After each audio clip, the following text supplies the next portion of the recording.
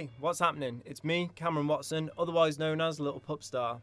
Now, I've been a musician nearly all my life, but it wasn't until 2020 that I really found my passion with the drums. I started practicing 6 to 8 hours a day, every single day. It is now nearly 2023 and I've not had a single day off from practicing the drums and actively trying to improve my skills. That is why I am here today to talk about my stick of choice. The Collision 5A sticks of steel with immaculate feel. These sticks have a high level of durability, from the robust body of the stick all the way to the unbreakable tip. But just how durable are they really? Okay, I want to actually put this to the test. How durable is the tip of a Collision drumstick?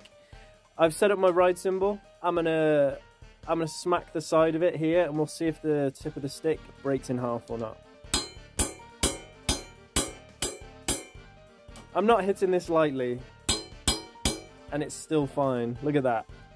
Indestructible. And now for the next test, weighing in at a whopping 80.1 kilograms of pure steel.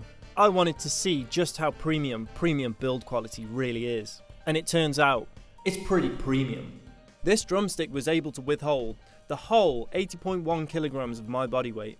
And I think we can all agree that that's pretty impressive. Oh yeah. Not to mention the fact that this drumstick I'm using right now is about 3 weeks old, and I practice like a maniac. Aside from these sticks' imperishable qualities, what makes them worth buying? What makes this the stick of steel with immaculate feel? Now, the immaculate feel part of these sticks comes from the combination of having great responsiveness in terms of how the stick reacts to when you hit your drums, and feel in terms of weight distribution. This combination of characteristics will give any drummer great access to basic techniques all the way to advanced, as demonstrated here.